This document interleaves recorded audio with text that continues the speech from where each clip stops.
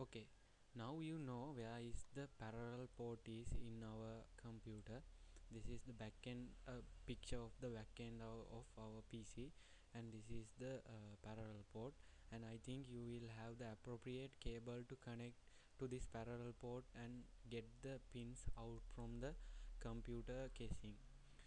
Uh, so this is the parallel port. I will give you a simple idea about the parallel port from there, because we have already give the main ideas about the parallel port. There are three types of data ports and ports in the parallel port.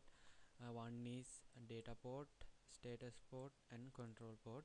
The data ports are used to give some output from the computer to the outer world, and the status port are used to give input to the computer, and the control port are used to control the ports, and these ground pins are used to give the zero current to the output.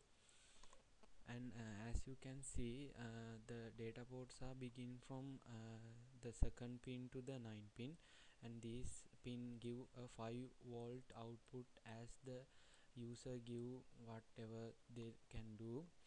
And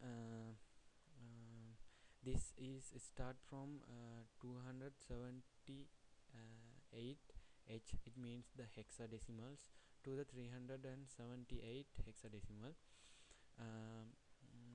If and these are the things that will do from the port pins in the parallel port. There are 25 pin in a parallel port, and first one is used to stop, and these next 8 pin are used to use the data pins. These are the things that we are going to use in our this part programming part, to give output from these each and every data pin. We can get 5 volt out to the real world, so we can flash a LED, or you can do anything as you like.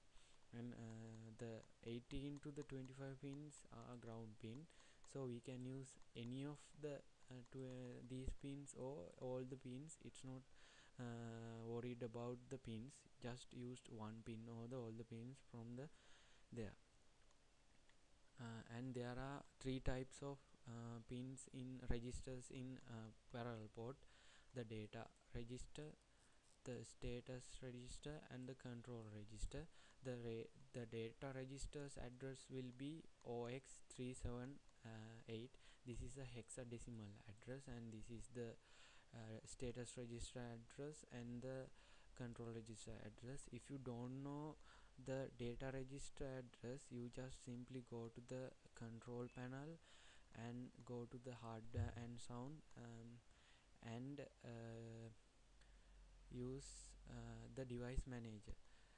This is I'm using Windows 7 at this moment now, so if you go to the device manager in any Windows format OS, you can find the device manager and go to that part, and you will see the data ports, or the ports command LPT. The LPT mean the parallel port that we are going to use. You can see there are three ports in my program machine, and we need this printer port. This is also known as the parallel port. And right click on it and go to the properties, and you can see this is the information about this, and go to the resource part, and you can see here the settings of the parallel ports position. This is the positions that we need to use in our programming to access the data port. Data registers, the data registers are started from 378. If we use this 378, we can use access the data port. And I say that there are 8 pins, so you have to use 8 bit from there